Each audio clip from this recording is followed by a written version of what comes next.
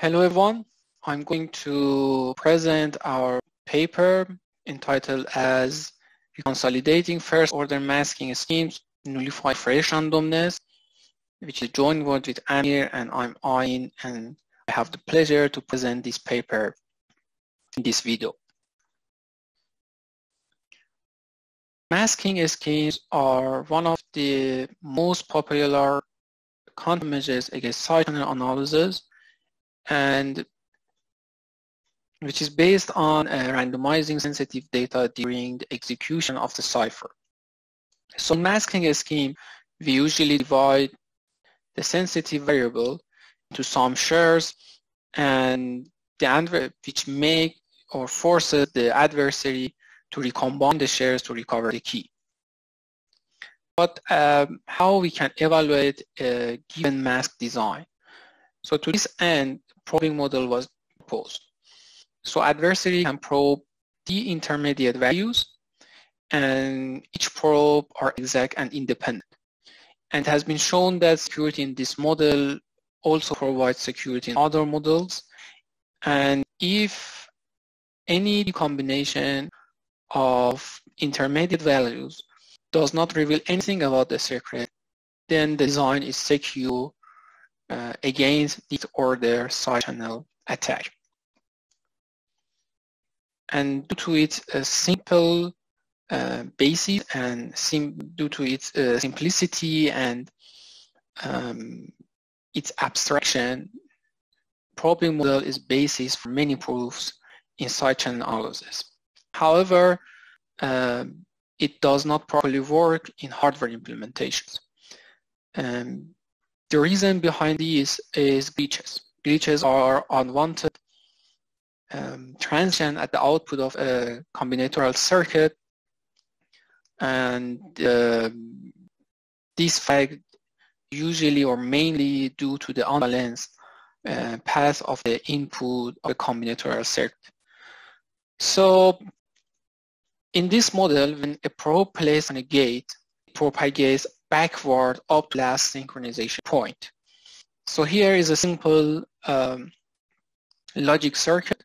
So if you probe the output or one of the output, the probe propagates backward, and the adversary have information about the all 4 input bits that are involved in the calculation of original probe. So to this end, to mask hardware platforms, many methodology have been proposed. So one of the first methodologies that are immune against glitches is threshold implementation, or TI. TI is based on 3 essential rules and conditions, which are called correctness, non-completeness, and uniformity. And basically in this design, we make a design which is correct and non-complete, and by adding some correction terms, we try to find uniform sharing. The input, the number of input shares is defined based on the algebraic degree of the target function and also security order D. However, in D+1 sharing, we use only D+1, so it's independent of the algebraic degree of the target function. And also the structure of D+1 sharing is something like this. I brought a very simple example, first order secure 2-input AND gate using 2 shares. In D+1 sharing, the mask circuit usually is divided by into 2 parts. One part is called component function. So now here we have 4 component function, and I showed the one of them with the box. And the result of each component function should be stored in a register. And we have a compression layer, which is basically the combination of some component function by XOR to generate 2 output shares in this case. But for some Boolean function like this one, RB plus C, it has been shown that it's not necessary to use fresh masks. So in this case, C, which is a variable of the target function f, can be seen as a fresh mask, and then it can be shown that this design is glitch extended probing secure and also uniform. If we replace the C with B, then we want to see whether it remains secure or not. So to evaluate the security, I wrote this table. In this table, you can see each intermediate variable here. So if adversary probe one of the intermediate values like x prime 0 to x prime 3, and for example here x prime 0, which is a output of first component function, you can see that if I fix the unshared value A and B to anything, and then see probe up, and I go over all valid input shares, then I see always 3, 0, and 1, 1. So the adversary, regardless of the unshared value, see the same probability distribution. So it means that it's completely independent of the A and B. I can explain this one in other way, because every component function is non-complete. So in this case, it receives only A0 and B0, and A0 and B0 are independent of A and B. So probing any of component function output does not reveal anything about the secret. So what if adversary probe one of the outputters? So in this case, X0. So in glitch extended probing model, it expands to 2 probes, as you can see here. So to evaluate the security, we have to see this part of the table. And as you can see again, regardless of the unshared value A and B, the probability joint distribution is always the same.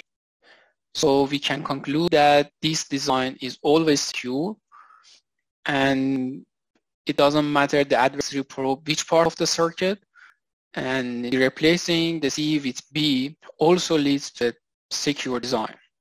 So this means that we can make a secure mask implementation of 2 input AND gate without any fresh mask with only 2 shares, and by only inverting the A in this function. So A bar B plus B is already A B, and if we follow this construction that I show in the last slide, then we can have a secure design. I would like to stress that this is the first time such a mask implementation is presented in the literature.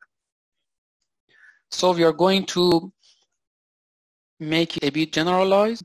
So if f is an arbitrary 2-input function, which is a quadratic, then we have always the term AB, and the shared variant has 4 quadratic terms that you can see here. So due to non-completeness, we should have at least 4 component functions. So to find a secure design, we follow the below steps. So basically, we make the set F0, including all possible 2-input constant free coordinate functions for F0. So in this case, for F0, we take A0 and B0 as its input.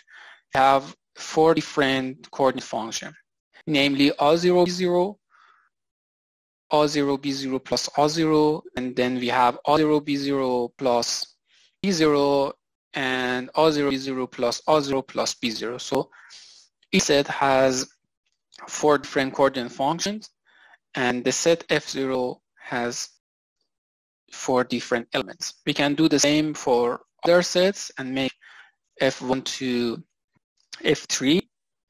and then we search for tuples in F1 and F0 if we suppose that the component function F0 and F1 are compressed.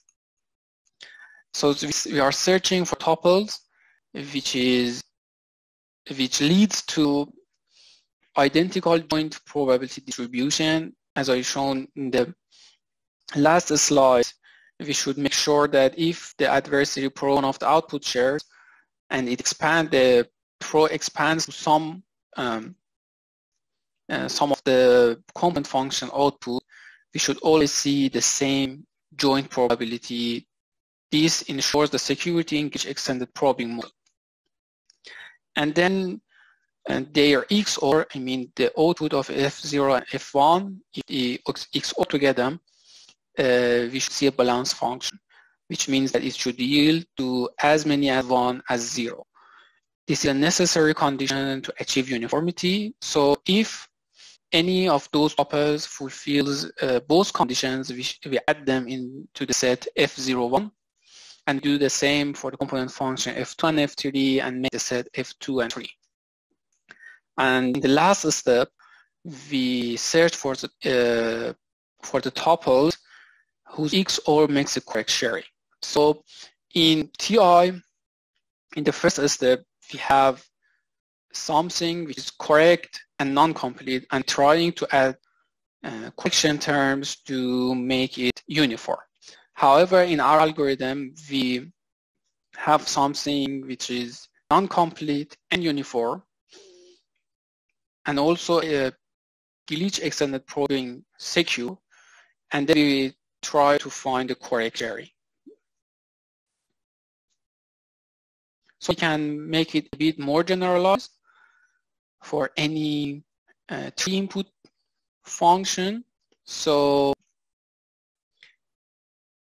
then we are forced to use at least 8 component functions because we have a cubic function and we have 3 inputs. Each input is shared with 2, and then we have 2 to the power of 3, which means 8 component functions. So the step is pretty similar to the last one. We make sets F0 to F7, and each of them should include all possible 3 cubic terms. Then if we assume that F0 to F3 are compressed, we search for tuples that again has the same or identical joint probability distribution, which again ensures security in glitch extended probing model, and then their XOR is a balanced function. We keep those tuples fulfill both conditions and add them to the set F0, 1, 2, 3. We do the same, make the other set, and then we trying to find a correct sharing. So in this way, we found many solutions for 3-input AND gate without any fresh masks. So this is also the first time such a construction is presented. So let's make it a bit more generalized, and for more complex Boolean functions, we have a function f, which is a constant free, as always. If it's not, we can remove it at first and then add them in the shared mask version of the target function, which is f here. So again, because we have 4 input and also it's cube function, we can share it, or we can realize the share variant with 2 input shares with 8 component functions. I would like to highlight that this is not only the only possibility, and we have some other possibility to share on or basically distribute the shared term into component functions. And the algorithm is pretty similar to 3-input cubic functions, so I'm not going to repeat them, but we have more search space. It's harder, and we need more time to search such an to apply our algorithm to such a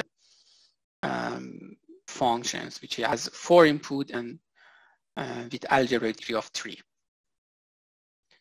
So we take the Midori box, and we know that it's 4-bit to 4-bit bijection, and each coordinate function is at most cubic.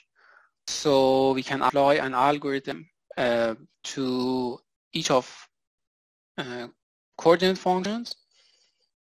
And as you can see, we have many solutions for each coordinate function. So for example, here, for one coordinate function, we have about 70 million solutions, which is secure under glitch extended point model and uniform, and also, of course, correct. But it doesn't mean a combination of these solutions leads to a jointly uniform solution.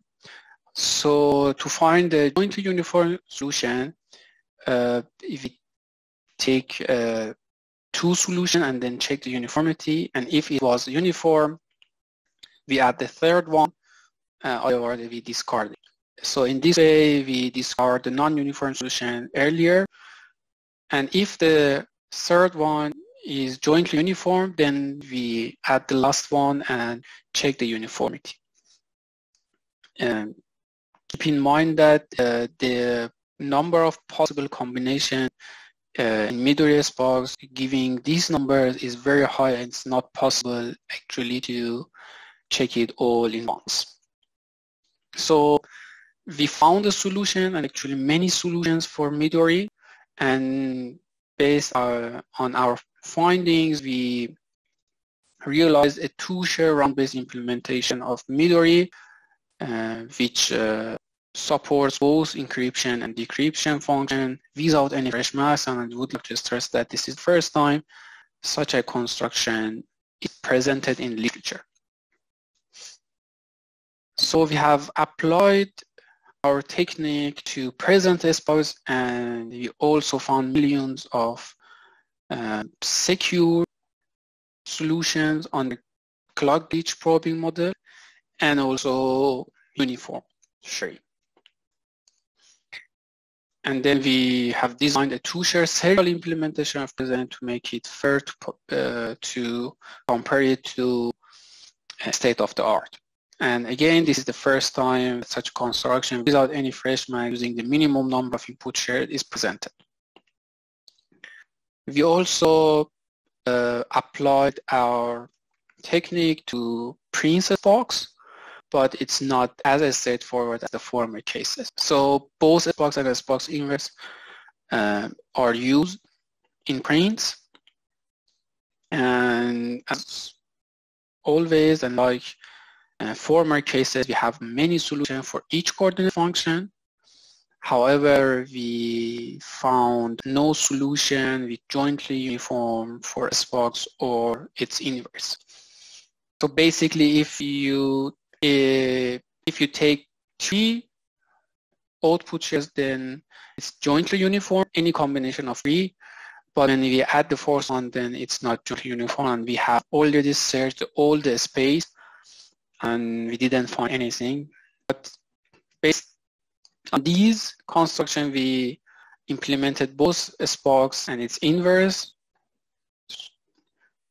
So here, and we store a component function in the register and the compression, and we also have a state register here. And this design, we didn't see any leakage in practice. I mean, getting 100 million traces from FPGA, we didn't see any leakage, and this is our observation. And we think the diffusion layer here plays a role. So if you compose a couple of S in a row without any diffusion layer, we have more leakage. But if we add this diffusion layer here, then the amount of the leakage is too small to detect in our cases. So this is only our observation and not a proof. And we also applied our technique in ASS. So basically we took tower field approach and use it So we have 3 multiplier here, an inverter here with a 4-bit to 4-bit function, and a square scale function which is a linear. Then we have 2 XORs. So to apply our technique to these functions, we integrate all these functions and make one function which is 8-bit to 4-bit function, and we call it a square scale multiply.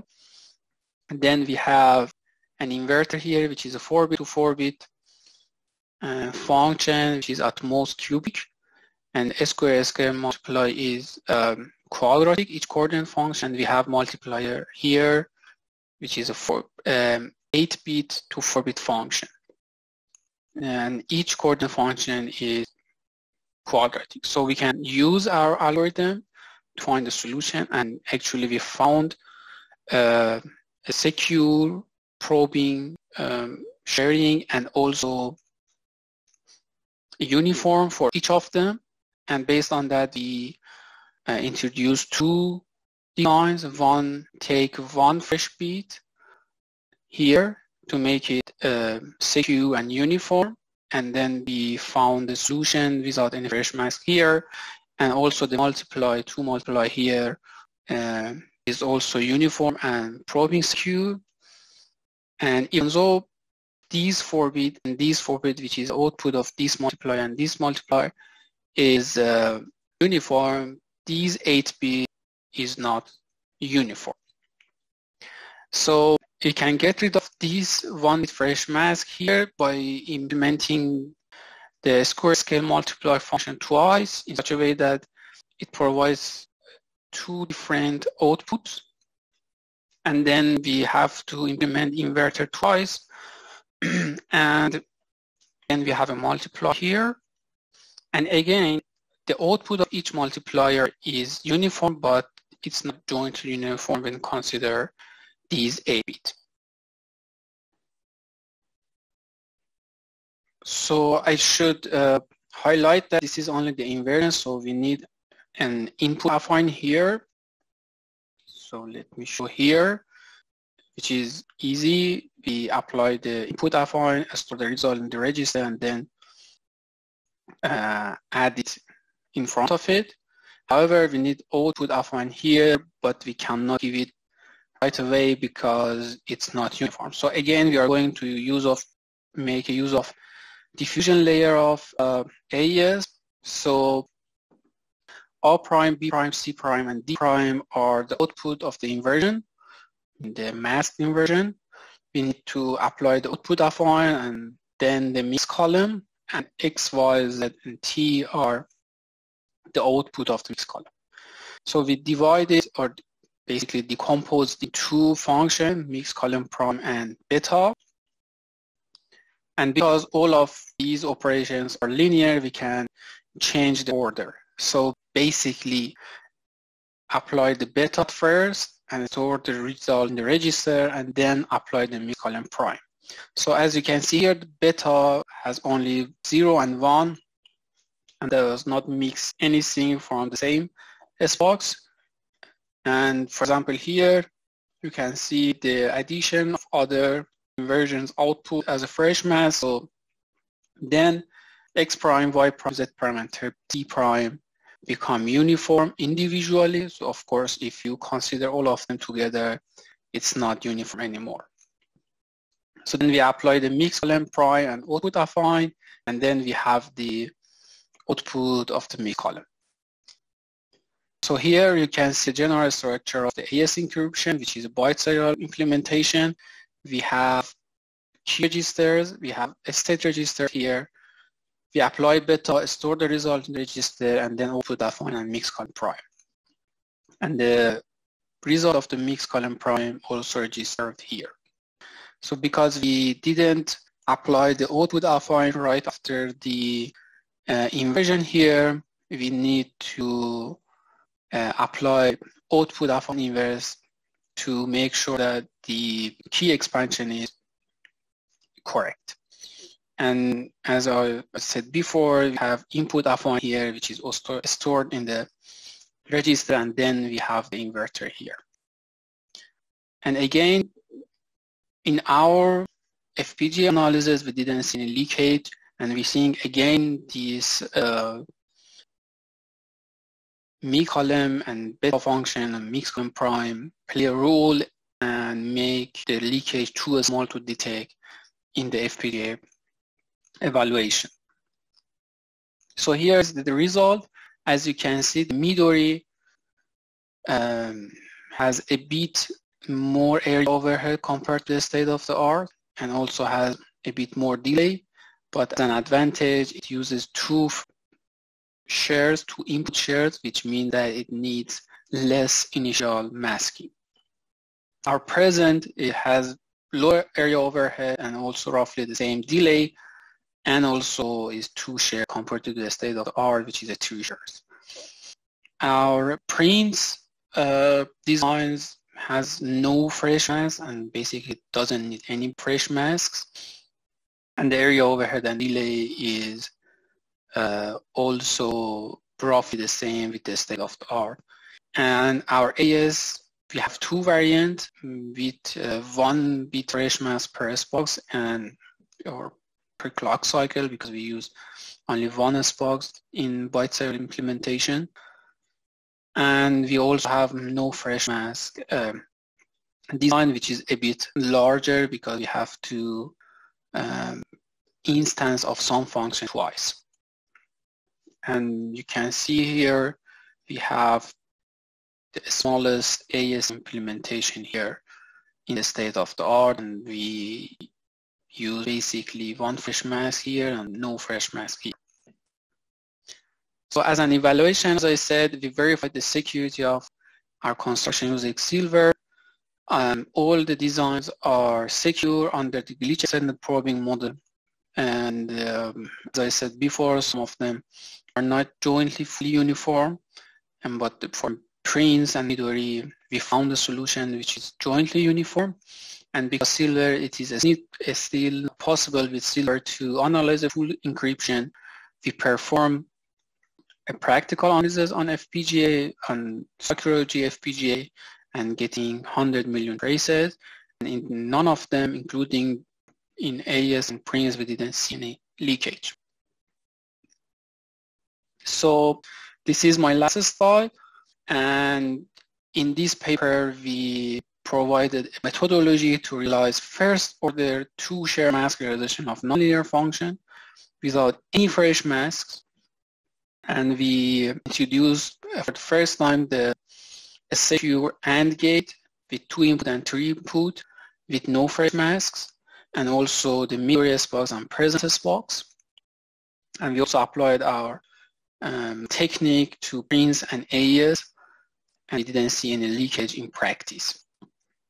And our designs, with the best of our knowledge, are the only one which use only 2 shares without any fresh masks and without applying changing of guards. So thanks a lot for your attention and watching this video, and please don't hesitate to ask me if you have any question or if you have any suggestion. Thank you so much.